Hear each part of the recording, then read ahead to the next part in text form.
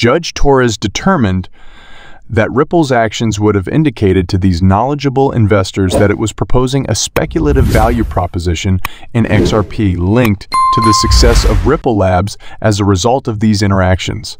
The SEC published a similar analysis in its framework for investment contract analysis of digital assets back in 2018. This type of analytical paradox is not unusual. However, it should serve as a warning to crypto enterprises with a public face that, depending on how they sell their tokens and market their offers to various target markets, they may still face punishment. Fortunately for the cryptocurrency sector, the ruling outlines several actions businesses can take to determine whether their operations comply with the securities laws. Judge Torres, for instance, determined that the inclusion of lockup terms, resale limits, indemnification clauses, and indemnifications of purpose in Ripple's purchase contracts made them resemble investment contracts. Additionally, XRP coins and their performance were portrayed as being closely related to Ripple Labs' success in the company's market reports and even brochures distributed to prospective investors. Additionally, it didn't help that Ripple Labs' leadership bragged on YouTube and Reddit about how the firm might increase the price of XRP by generating interest in particular types of capital investments in Ripple. The SEC may at this point ask the Second Circuit to review Judge Torres' ruling, and it likely will. Even while it fell short of all the cryptocurrency industry had hoped for, the Ripple ruling does offer a path out of the current legal uncertainties plaguing the sector. Harris St. Laurent, Weschler LP, partner, Andrew St. Laurent, resides in New York.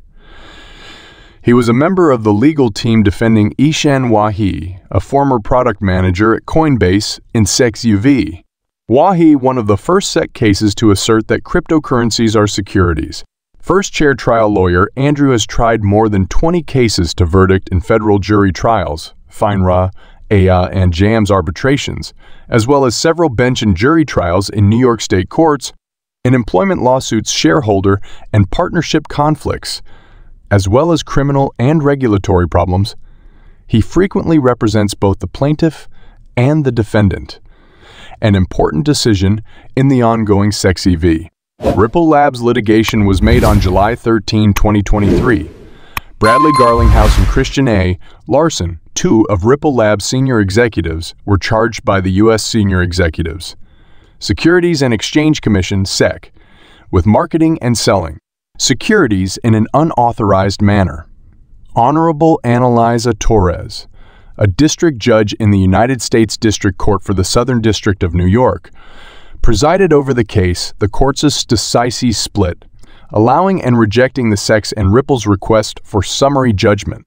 The SEC's request for summary judgment about the institutional sales was granted, although it was turned down for other reasons. However, while Ripple's request for summary judgment was refused regarding the institutional sales, it was granted about the programmatic sales, other distributions, and sales made by Larson and Garlinghouse. On the aiding and abetting claim against Larson and Garlinghouse, the SEC's request for summary judgment was likewise rejected.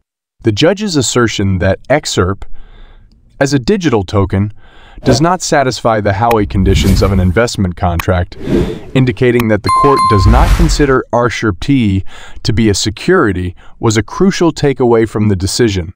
The president of Ripple, Monica Long, recently spoke with CNBC about the company's expanding global footprint and its partly legal triumph.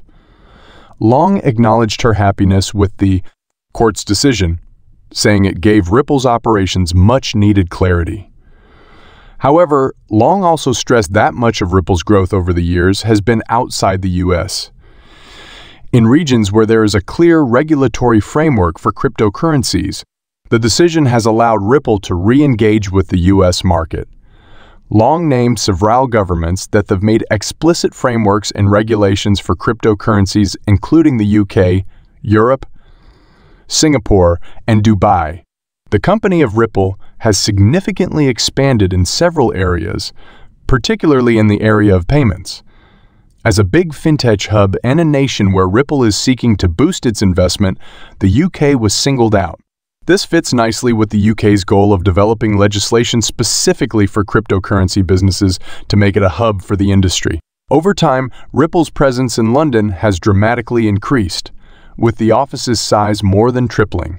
Additionally, Ripple has a sizable customer base in Europe and the Middle East, with Dubai serving as another important hub. Ripple has experienced expansion beyond Europe and the Middle East, particularly Asia and Latin America. Long stated that Ripple has been heating up in Latin America especially, with a main office situated in São Paulo. The SEC action, according to Ripple's official response to the partial victory over the regulatory authority, was nothing more than misinformation. XRP didn't seem to be in the best of spirits for days after the victory. The blockchain company Ripple emphasized that the ruling safeguards both banks and retailers. 800 million XRP were sent by Ripple to its escrow wallet. Finally, Ripple XRP responded in depth to its July 13 partial victory over the US SEC. Although the company stated its satisfaction with the decision soon after it was made, its most recent coup market report sheds a lot of light on some common misconceptions regarding the issue.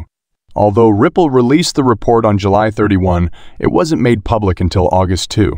The SEC's legal action against Ripple, in its opinion, was misguided and motivated by a desire for political power.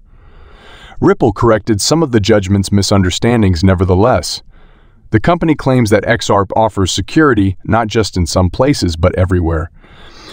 The declaration that the same thing can be sold to buyer as part of a straightforward buy-sell transaction and also sold to buyer B as part of an investment contract is a non-controversial statement of the law, according to Ripple, who accused the SEC of being a propagandist merchant. The SEC's counterproductive propaganda has illegally foe. Additionally, Ripple responded to certain remarks that claimed the ruling favored institutional investors over the retail group. Consumers need protection, but not all roads lead to the SEC, the blockchain startup claimed, arguing that the idea was wholly untrue. If the SEC's overreach has revealed a regulatory gap, it is not the courts, and most definitely not the SEC's responsibility to close that gap. Meanwhile, Ripple once again locked 800 million XRP by sending it into an escrow wallet, according to the cryptocurrency wallet sleuth whale alert. The SEC may ask for a review of the judge's ruling, and it probably will. The recent SEC v. Ripple Labs' decision has been heralded as a major victory for the cryptocurrency industry. In a sense, it is. What stands out most from Judge Annalisa Torres' 34-page decision? She said that because Ripple Labs was anonymously selling XRP to regular users of digital exchanges, it had not broken any U.S. securities regulations. The Securities and Exchange Commission's protracted battle to try to regulate cryptocurrencies via judicial order and piecemeal actions is now significantly hampered by this. Yes, XRP holders should be ecstatic to finally be able to possess and buy XRP coins without any restrictions. The decision has already changed the SEC's approach to similar instances involving athletes like Terra. That does not always mean that the new crypto projects of today are risk-free. When determining whether Ripple Labs sold unregistered securities, Judge Torres established two standards of review. One for how it handled XRP sales to sophisticated hedge funds and other institutional investors, and another for how it handled the average consumer investor who uses publicly accessible cryptocurrency exchanges. In the process, she discovered that Ripple Labs sold unregistered securities to skilled investors, but not to casual cryptocurrency traders. This distinction was made by Judge Torres because average investors who bought XRP from 2011 to 2020 on exchanges did not obtain any investment, related marketing materials, direct communications, or binding legal agreements from Ripple when they traded XRP. Contrarily, given how digital exchanges work, many of these traders would not have known if they had acquired their tokens from Ripple Labs. She discovered that, in contrast, The institutional investors to whom Ripple made a presentation relied on the company's token purchase contracts, marketing materials, executive speeches, and communications outlining its function in generating value for the XRP tokens.